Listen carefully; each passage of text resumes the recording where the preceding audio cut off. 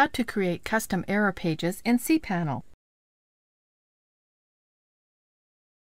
This demo assumes you've already logged into cPanel.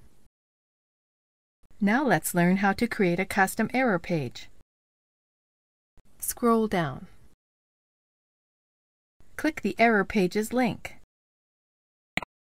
There are several different error pages you can customize. In this tutorial, we're going to customize the 404 error page. Click the 404 link. This is where you create your custom error page. You can include one or more tags to further customize the page. You can also use HTML tags in your page, thus making it easier to match the look of your error page to the rest of your website.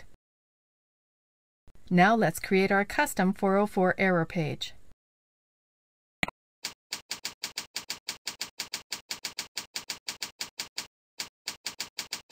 Let's use the requested URL tag.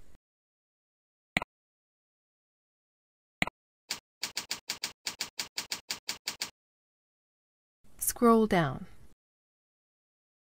Click the Save button. Your custom 404 error page has been created.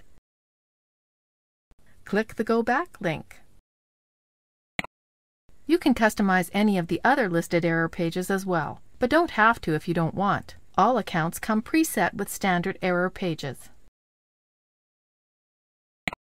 This is the end of the tutorial. You can always return to custom error pages to edit existing error pages or customize different ones. Thank you for watching our tutorial. Be sure to let us know if you have any questions.